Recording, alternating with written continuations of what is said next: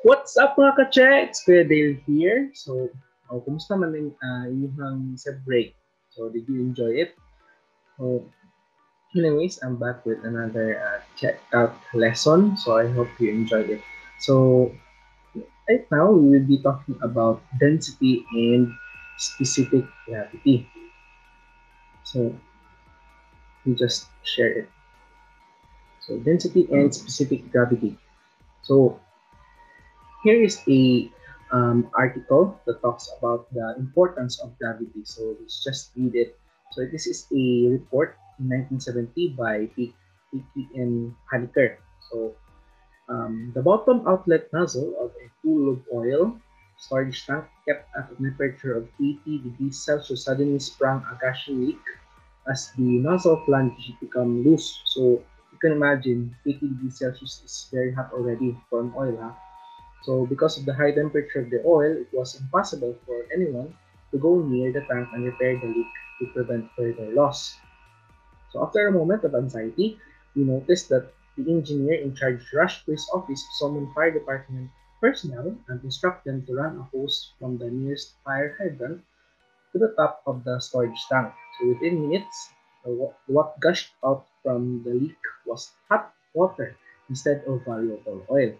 Sometime later, as the entering cold water lowered the oil temperature, it was possible to make repairs. Okay, so we will define some terms first. So we use the Greek symbol rho for density. So it is the ratio of mass per unit volume, such as kilograms per cubic meter or pounds per cubic feet. Okay, so mass per volume. So it has both a numerical value and units. And the density for liquids and solids do not change significantly at ordinary conditions with pressure, but they can change significantly with temperature for certain compounds if the temperature change is large enough. So just if you can focus here in the right side of the screen, so as you can see, water is not affected much by the change in temperature. Okay, so it will begin to significantly change if it is the temperature is high enough. And also for ammonia, it is largely affected by the temperature. So for liquids, it will only be affected by um, temperature. But gases can also be affected by pressure. So liquids and solids cannot be so do not significantly change. Do not significantly change when subjected to large pressures, but gases do. Okay, so it has to do with the compression of the gases. So more gases will be confined at a little space, so giving them more mass at a certain volume. So the gas now will be denser. Okay, so that's that. Uh, another term with the specific volume is just the inverse of the density. It's just reciprocal of the density, such as cubic centimeters per gram and then cubic feet per pound. So we use the symbol V bar or V bird.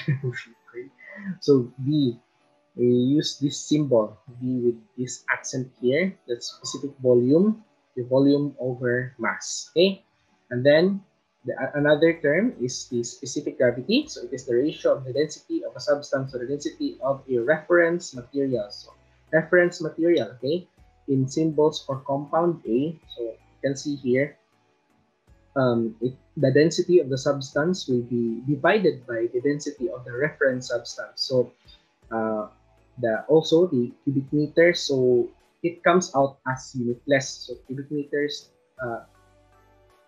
kilograms per cubic meters divided by kilograms per cubic meters. So the final units of the specific gravity will be none. So it will be unitless. And then normally the reference substance for liquids and solids normally is water. So it is, so uh, for gram per cubic centimeters, it is 1 gram per cubic centimeter. And then for cubic kilograms per cubic meter, it is 1,000 kilograms per cubic meter. So, and for pound per cubic feet, it is 62.4 pound per cubic feet. So that's that. And the temperature of water in this densities is 4 degrees Celsius. Okay, so that's the qualifier here. Is rated at 4 degrees Celsius. So we now have a sample problem. So sample problem. So if penicillin has a specific gravity of 1.41, so what is the density in grams per cubic centimeter, and then pound mass or pound per cubic feet, and then like, kilogram per cubic meter. So this is really easy. So if you want to solve this like me, to be really fast, so just remember, if you are required of the grams per cubic centimeter, just take the value as it is. Okay, so if you are asked for pound per cubic feet, just multiply it by 62.4, and then if you are asked for kilograms per cubic meter, just multiply it by 1,000. So it's that easy. Okay, so the answers are 1.41 grams per cubic centimeter.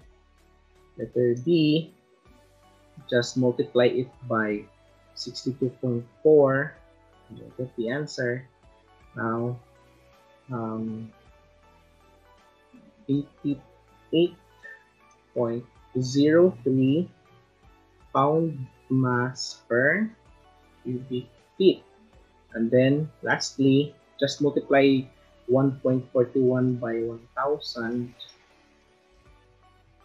We'll get 1,410 cubic meters, kilograms per cubic meters. Okay, it's that easy. And then we have tables. It can be used in our Paris 8th ed. So we should become acquainted with the fact that in the petroleum industry, the specific gravity of petroleum products is often reported in terms of a hydrometer scale gold, degrees API, or American Petroleum Industry. The equations that relate the API scale to density and vice versa are found in table 1-13. And also, if you want to find the density of water, which is really commonly used in many plants, especially in power plants, so table 2-305, which is our steam table. So I will teach you how to use this steam table if we will reach the chemical engineering thermodynamics lesson. Okay, so as a sneak peek, so here it is. So table 1-13 and table 2-305, your thermodynamic properties of water, aka your steam tables. So there are a lot of, if we peruse the table 1-13, you can have many versions here, especially your API. Here is the API. Okay, and then if you want to convert your if you are given this specific gravity, just use this formula. Okay, and then you can get the degrees API of your substance. Okay, move on.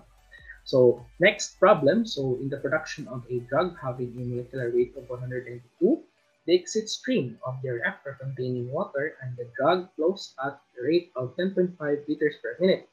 The drug concentration is 41.2. So water, and the specific gravity of the solution is 1.024. So calculate the concentration of the drug in kilograms per liter and in the exit stream, and the flow rate of the drug in kilogram mole per minute. Okay, so we need a larger space, okay, for us to solve this, but don't worry, it's really simple. Okay, so we are given here the drug concentration 41.2. So as I often repeated to you, if you are given here we are not specified, we are not given the basis for our calculations. They just gave us 41.2 41.2 percent, right? So if we are given that and it is not gas, maybe if it is not gas, so if gas, the our basis will be in molar basis, right? So if it is not gas and it is in liquid form, so maybe we are given the mass basis. Okay, mass basis. So um, that will be now our basis for our calculation. So basis will be 1 kilogram of our uh, solution. Okay, 1 kilogram of our solution. So I will introduce you to how we solve these kinds of problems. So we have a reactor, right? So in the production, so this is in the exit stream. So the exit stream is now our concern. So we have a flow rate of 10.5 liters per minute. And then we have the SG, or the specific gravity, which is 1.024. And then we have these amounts, right? So 41.2% of the drug. So if the drug is 41.2%, so uh, its mass is 4.412 kilograms. Okay, and then for our water, just take the difference. 1 minus 0.412, we have 0.588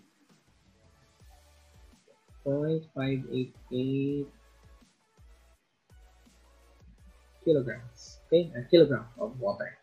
So we now have to find the kilograms per liter, okay, of our the concentration of the drug in kilograms per liter.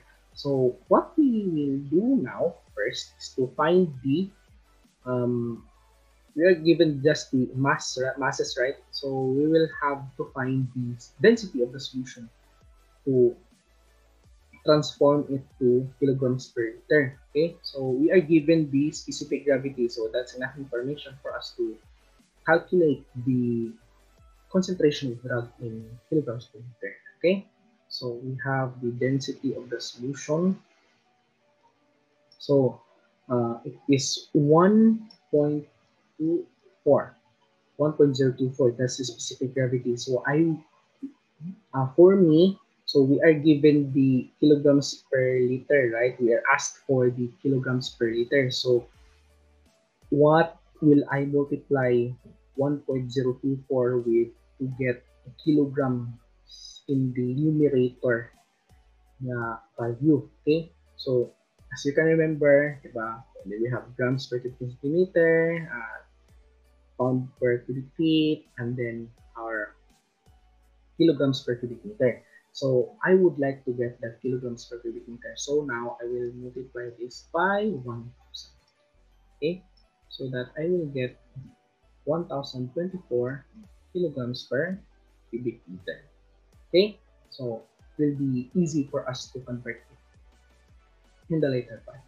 So we will get the concentration of the drug. So concentration of the drug. So we have the in our solution we have the 0.412 kilograms of our drug per kilogram of our solution. Okay, so we will multiply that by the our density, so that we will get the volume of the solution. We will just convert the cubic meters to liters. Okay, so is 1 cubic meter, and then equivalent to 1,000 liters. So cancel, cancel, cancel, cancel. So we'll now be left with um, kilograms per liter. So if you multiply that, we will get the value of 0.422 kilograms per liter. Okay, so that that is the answer to our concentration of the drug. But we are asked also for the flow rate of the drug in kilogram moles per minute. So we are asked for in kg mole per minute. Okay, so I'll solve this here. So flow rate. So we are asked for the flow rate. Flow rate. So we are given the flow rate 10.5 liters per minute. Then uh, we have to transform that liters to moles, right? So we will multiply that by our density so that it will be converted to mass and then it will be transformed to moles. Okay, so multiply it by 42 kilograms per liter of our solution, and then we will divide that by the molar molecular weight, which is 192. Okay, so 192 kilograms by 1 kilogram mole. Final answer will be 0.0231 kilogram mole per minute. Okay, so it's that easy. Okay, that easy. Now we will move on to our last problems. So for ethanol, the handbook gives specific gravity at 60 degrees Fahrenheit of 0.79389. So what is the density of ethanol in grams per cubic centimeter at 60 degrees Fahrenheit? So assuming that also the water, the substance of our reference here, the water, also has a density of 1 gram per cubic centimeter. So just take this and that's it. That will be your answer.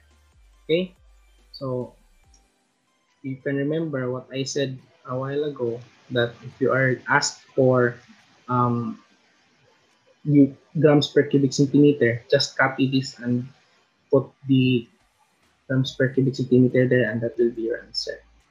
Okay, it's that easy. Then the specific gravity of steel is 7.9. What is the volume in cubic feet of a steel ingot weighing 4,000 pounds? Okay, so this is really easy. Okay, so you don't even have to think a lot about it. Okay, so specific gravity of steel is 7.9 and we are asked for pounds. So clearly 7.9. To get it, for us to get the units in pound per cubic feet, you just have to multiply it by 62.4. Okay, and then you will get now your density, which is 492.96 pounds per cubic feet. Okay, and now we'll just have to get our volume. Okay, so the required is in cubic feet. So we'll have our 4,000 pounds there. Just multiply that by feet and 492.96 pounds. Okay, so cancel, cancel. We will have the final answer as 8.11 cubic feet. Okay, so that's the final answer. So, okay, so I think we now get the gist of what I'm saying about densities. So I will give you more practice problems, just 3 of them. So they're really simple, and I hope you can answer this. in the comments below. So if you really want to know the answers, if you can contact me in my Facebook. Okay, so that ends our lesson. Thank you for watching this lesson. And the same book is also the same book is by Hino Blau and Riggs. Okay, so don't forget to like and subscribe, share these videos to your friends if you want them to learn also the basics of the calculations in chemical engineering. So that's it. Bye bye. Thank you.